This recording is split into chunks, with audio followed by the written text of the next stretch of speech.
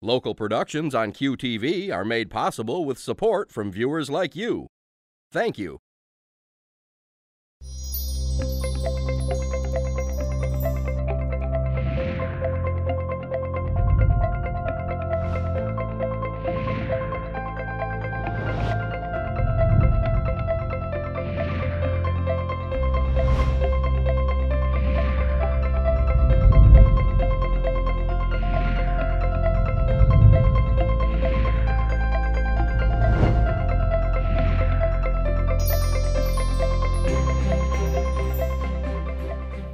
Hello everyone, welcome to Junia Doan's The Spark.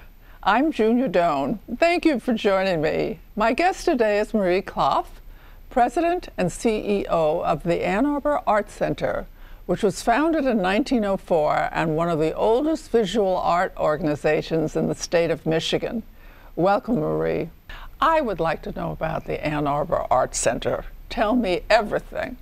Everything? Well, everything in a nutshell. Great.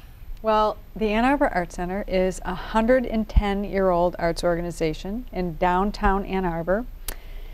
We're the third oldest arts organization in the state of Michigan. We've been in downtown serving the community since 1974, and I think it's fascinating because we bought that building for $74,000 in 1974. So, and I can only imagine what the building is worth now, but we've been so fortunate to be part of an amazing community full of arts and culture. I think somebody described us as part of the fabric of this community. Oh, what a compliment. It was a lovely compliment. It is a compliment. It's actually the only place in Washtenaw County, and I always think of the building because the building has 3 stories, right? So it's the only place where an artist can sell art, show art, and teach art. And it's the only place where all of us can come and buy art, see art, and learn art. And that's what happens inside the building. And a lot of things outside the building too. I like that. All purpose. It's an yes. Who are the people that come to your facility for the shows, for buying, or for classes? You know, at any given day, you can walk through that building, and here's what you might see. If you walk into a class, and it's a child, let's say it's a camp for children. Here's what's really fun. So now you have anywhere from ages 5 to 12. They're sprawled out on the floor, they're creating art, they're not afraid, they're having fun, there are no rules, it's just laughter and smiles. Then you might walk into another classroom and see teenagers taking a graphic novel academy. And in that class you'll see teens anywhere from 13 to 18, very serious. They're there to learn a skill, they're there to create, they're there to accomplish something. Then you leave that classroom and you go into another classroom and you might find a group of moms or dads whose kids are in school, right? And they're just taking some time for themselves, right? It's a nice social hour, they're learning, they're doing a watercolor class. Then later in the day you might come in and it's a group of seniors and they're just having a ball. They're more like the 5-year-olds. They're just kind of sprawled all over having a good time. They have nothing to prove, nothing to gain. They're there because they really want to. So everybody comes to the Art Center. All purpose. It's all I say we serve K to Gray, right? That's cute. So tell us about the Graphic Novel Academy. One of the passions and one of the probably the biggest draws for me to come to the Art Center was I didn't really see a lot of mixture of art and technology, and my background is technical. So I said, you know what, this is a wonderful opportunity for the community. And we all know the young people are way more comfortable than we are. So we started with several generous donors, what's called the Roseanne Hebler Brown Art and Technology Lab. And so we have 12 MacBook Pros, and we have wonderful instructors who have, the kids come in, we also have adult classes, but they come in and they get to draw their own superhero or whatever they want, and they can create a comic book by using the computer, using drawing skills. One of the commitments we have in the class is that there'll always be a fine art component to those classes. So whether they're drawing or they're painting characters, maybe they're building characters out of clay, so there's a fine art component, and then we weave in technology. So, and isn't there another program or two under that auspices of science and art? STEM? STEAM? Yes. That umbrella encompasses this. Yes. But the special academy, do they teach other things as well? Certainly. We have a couple of instructors that worked with Pixar, with Disney, so they will do stop motion animation classes. And I have a cute story about that. Please tell us. First had the classes started, the little ones created little animated films with jelly beans. And so they would create them, and in the beginning of their little animation there was lots of jelly beans, and at the end there were only a few because they ate them. But but they can make little animated films. We have families that come in that create an animation as a family. So interesting. Yeah. You mentioned you have a scientific background and experience. Would you talk about what it is and how that informs your view of the world? I have an engineering degree. Yes. But I also was very interested in finance. And although I can tell you in the beginning I never really wanted to be an engineer, I always felt like the biggest value would be to bridge the worlds, because I felt like you're an engineer or you're a business person. So I did a little bit of both, and always thought in my life I want to be the bridge between the two worlds. And I don't know why I came up with that thought. It didn't take a lot of time, but that's exactly what I've been able to do, is bridge worlds by having a technical background and a business background. And now I have an art background. So I bridge all the worlds together. Do you have to talk differently to an engineer than, say, an artist? Do they compute differently mentally? 100%. I have to be very, very careful of who my audience is. It's interesting. I break them into two things. They're truly just creative and they want to talk about the artistic process. And then there are people that just want to talk about the numbers and the finances and how is this business model going to survive and how has it survived for a century and what are you going to do for the next century. So I'm probably more comfortable in that arena, but I'm getting more and more comfortable with the creative side. And the process is very different. People are different. How do you get along rather than get obstruction for your ideas? Similar to you, I really do love people. I love getting to know them. Everyone's different. I like figuring out what makes them tick, and I like hearing their stories. So I don't really have, there hasn't been many where I've been really uncomfortable and not know how to relate to somebody.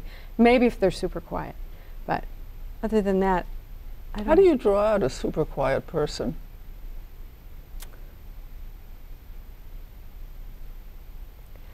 I try to stay a little more quiet myself, because I like to talk, so I'll talk right over somebody. So if they're very quiet, I just get a little quieter and try to ask them more questions that aren't a yes or a no answer. That are a yes or a no? That are not a yes or no. Oh, not a yes. I think everyone kind of likes to talk about themselves, right? They're interested in telling their story. I don't think so. For the longest time, I didn't like to talk about myself. I would talk about ideas and projects and this and that. Really? Years ago, one of my friends said, I don't know anything about you. You would talk about ideas and books and projects. I said, what do you want to know? Well, maybe you should be interviewed. That sounds like a good show. Well, it was different, but what she meant is fine on the books and fine on the projects and right. Fine, I'm 50 years out, I'm thinking about the economy. Right. But she wanted something of me and what I cared about in my heart. You know, things I was either excited about, confused by, worried about. Nice. She wanted flow. Yes. And so I sort of switched a little bit to more of that style with some people. Nice. Because I still get fascinated by ideas and books, and the rest is nice to have somebody to talk to. Yes. So I'm not sure that everybody likes to talk about themselves, but sometimes I have a lot of people I know that watch the women who watch the morning women's show. Uh-huh. I personally wouldn't want to do that because I'm busy with life. Right. But I understand if I'm going to talk to them, I need to not enter their world, but be mindful that it's important to them. Right. Just like my books are important to me, my ideas are important to me, what I'm thinking about is important to me. Don't you feel like sometimes I think there's not enough years left in my life to do all the things I'd love to do. Well, maybe you'll live double time. I hope so. I hope they figure out those little bots that go in your body and fix everything that's wrong so I can just keep going. I tell my doctors I want to live, I tell everybody, to 116 to 117. And, you know, please, you know, let the research, with a good mind and a good body. Right. And it's not that I think it's good to extend possibility. I mean, just this very last week, a friend of mine woke up dead. And you can't tell when that is going to happen in your life. I'm sure, I just don't know the details, but you can't know when it ends, whether it's now or 116. Right. So make your plans, prioritize, and live them. Live. Yes, right. I think get pleasure in the moment. I'm big on that. I agree with you. Find something you like, because otherwise you'll fixate on what you don't like. You're right. I don't think that's so smart. Well, you know, that's the great thing about being I think one of the greatest things that has ever happened to me is that I found myself in this position with this amazing art center. I have learned so much of another side of life that I never knew existed. You know, I think that artists are the bravest people on earth. They face a blank canvas, and whatever they decide to put on that canvas is there to be judged by everyone, right? In math, generally speaking, 2 + 2 is 4. There's no interpretation of that. And so I admire how brave they are, because at any given show that's happening at the Art Center, I may stand in front of a piece of art and someone will walk by and truly tell me how amazing that piece of art is and why and what it means to them.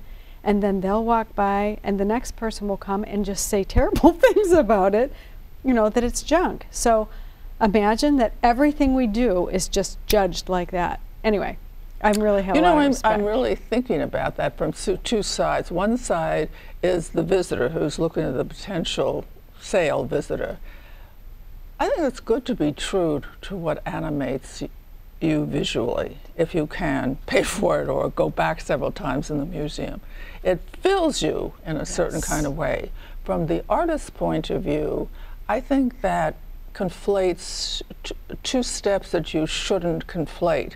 One is the creative process, and the second is will it sell? So when it drifts to that, may lose a touch of the creative process. I remember a friend of mine is a glass artist, and decades ago, years ago, he told me he's Jewish and his grandfather was Orthodox. So however many times the grandfather would pray during the day, and he would say, he said to me that when I get creative, I believe that what I am doing is going to the place my grandfather went. Oh, wow. Interior, you know, I didn't really say it, but attention or feed from the divine or the whatever we're calling this. And it's only after that does he feel he can flow. Now, sometimes he gets a commission, so, you know, there are, but sometimes he's just doing it. And I've wondered how much that in all of our lives, you don't have to be an artist to be an artist in your life. We're all artists of our own life, right? Yes, I feel that frees me a lot to say I'm the designer of my life. Right. I can't control everything, but I can certainly control a few things.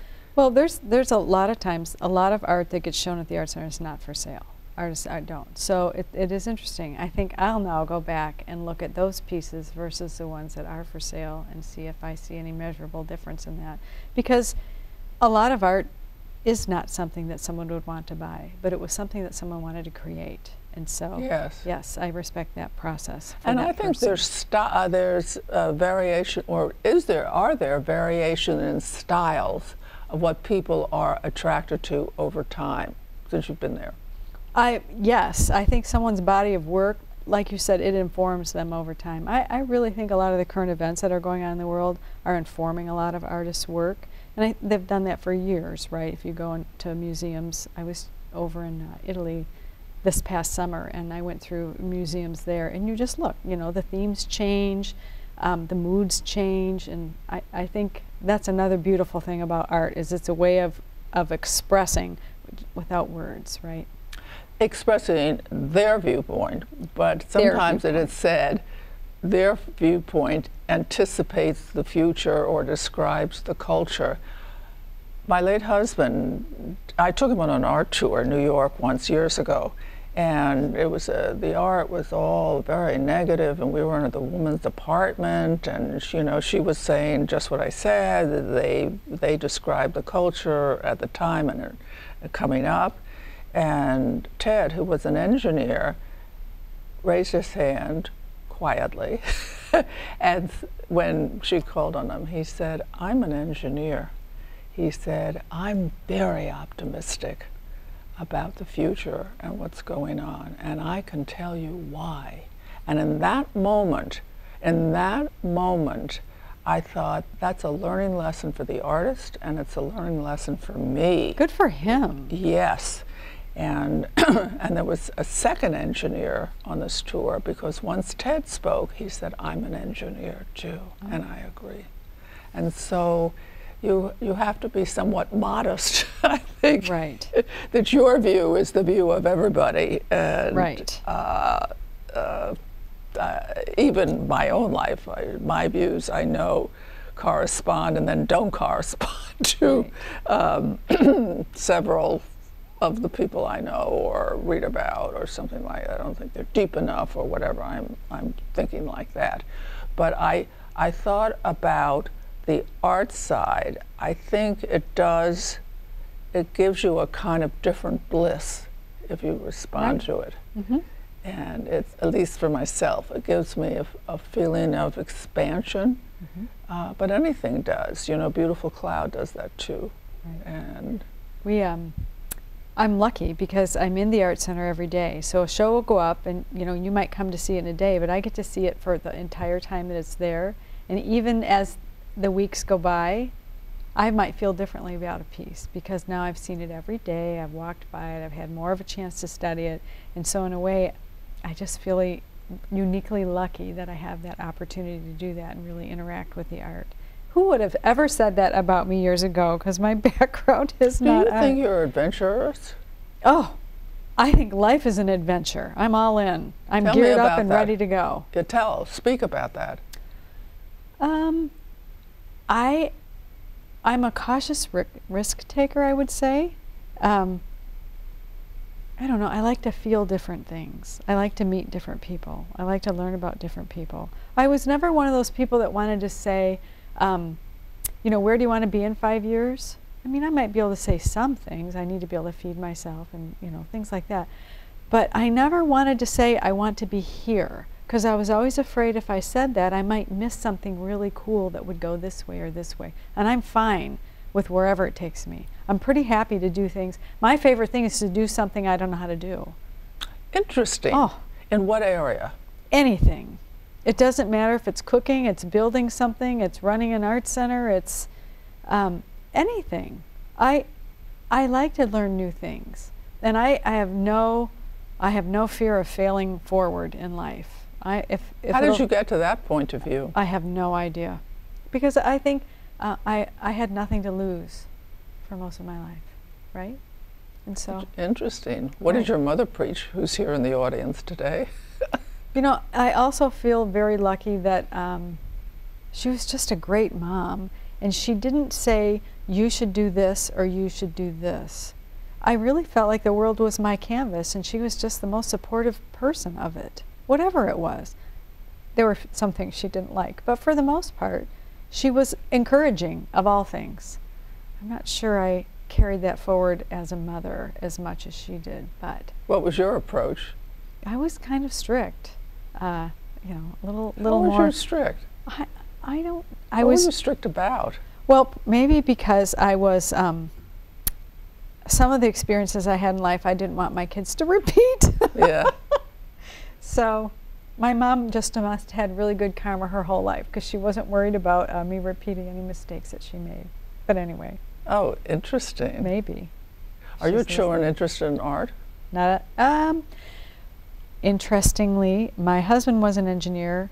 I'm an engineer, and my son is an engineer, and my daughter is not an engineer. And I would say that she was creative, and nobody understood her, which was a really interesting and challenging way for her to grow up. So I think in some ways she's really vindicated that I run an art center, because she was always good in art. And I was always like, but why? You know. So has the conversation changed between you? Most definitely. I actually am learning to celebrate who she is, because she's very, very different than me. And sometimes that's still challenging. She's probably my biggest challenge in life, because we are so different.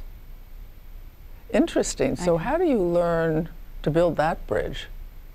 I think it burns up and you rebuild it, and it burns up and you rebuild it, and then maybe you get a boat and then you just swim to the other side.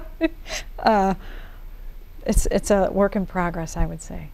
Because you have a sense of adventure, do you find after a while the adventure is over and it's getting more predictable and maybe time to change, time to leave? Sometimes I do feel that way. I think if I felt any time in my life when I feel like I've learned all that I can learn about this, or that I want to learn about this, then I would move on. But the Ann Arbor Art Center, I don't feel like I'm ever going to get bored there, but I will. There will be a time when it's time for the next person to take on, and I'm okay with that, and I'll be ready for that, and it'll be ready for that. Well, you have a new building down there now, so that's we have a big lot, project. Yeah, we have a lot going on. We're expanding because demand. Ann Arbor is growing, and the demand for the appetite for visual art and visual art experiences is really expanding. And just as an example, in the last 2 years, we've gone from 500 people on a wait list to almost 800. And this is to take classes and to attend events and to have art experiences. So that's huge. It is huge, and it's exciting. So, you know, this is a really talented team of people that are very passionate about bringing arts to life, and they do a good job, and it shows because a lot of people want to do it. Do you have an association with the Museum of Art that's on the campus? You know, we don't, and we should. They have a new director, and I'd like very much to meet her. So she's on my list of people to collaborate with. And I know that the University of Michigan has some pretty, it just came out in the paper that they're very interested in bringing art, more visual art, into the Ann Arbor, the community, and through campus. So I am going to connect with them. It's on my tickler list for this week to figure out what is the best avenue to find out how we can partner in the community for art. So. Yeah, it'd be wonderful if some of the artists were attractive to them and later on give them a show or we something do like that. have shows of former students of U of M, art students, the Stamp School. So we will we show their art quite often at the Art Center. Oh, interesting. We are that venue, that place where they can go if you're not a student. So that's where we're a little unique. We're open to anybody. Oh, as opposed to a formal art school. Correct. Oh, interesting. They can teach and show and sell their work at the Art Center. I don't know if your new building is big enough. Oh, I know. Well, you know what? That's the beauty, because we also have a very vibrant art in public program now. What is that? That is where we're going to just explode right outside of our building and start collaborating and partnering with the community to have art visible into the community. Could be murals, sculptures, ephemeral art, could be light shows at night. We have all kinds of really exciting stuff that we're working on.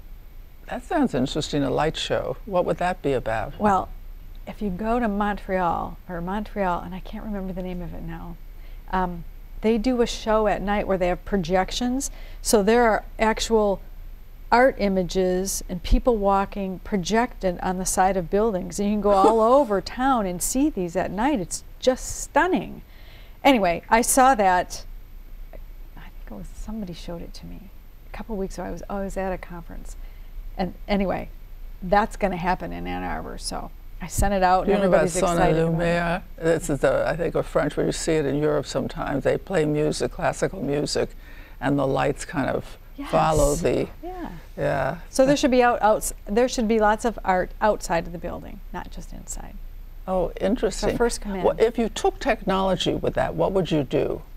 Well, that's all about the projection, right? What type of projection are it? What kind of cameras do you have to have? Where do you put them? How do you, who's going to, you know, create whatever is rotated on that?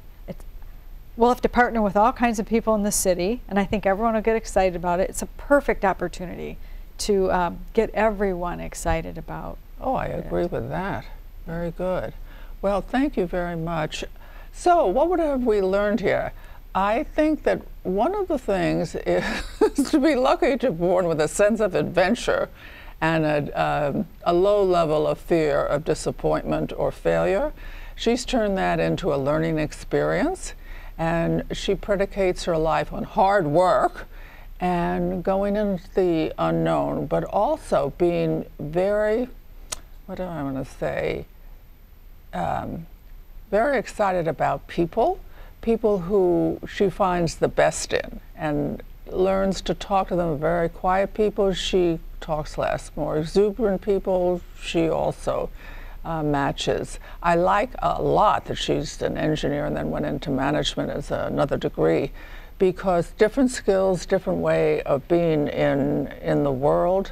I like also her mother, who for the most part let her follow her passion, and I liked her that she also made the channels a little more narrow for her children.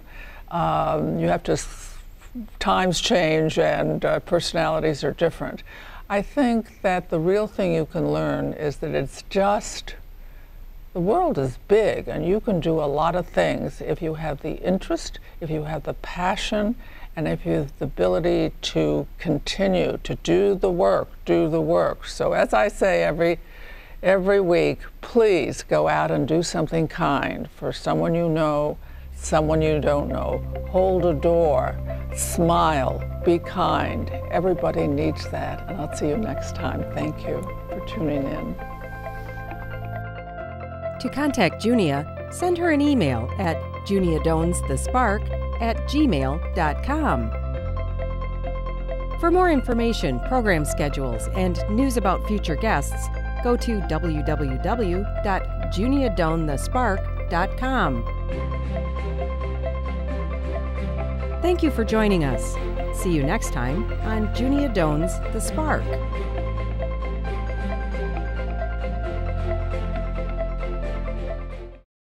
Local productions on QTV are made possible with support from viewers like you.